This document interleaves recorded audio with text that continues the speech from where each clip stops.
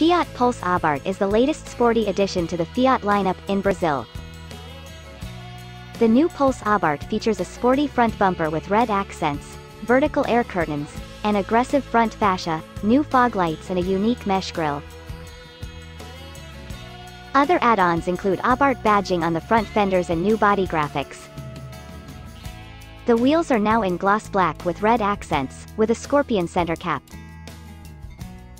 At the back, there is a sport rear bumper, large Abarth lettering, a faux diffuser, and a dual exhaust system.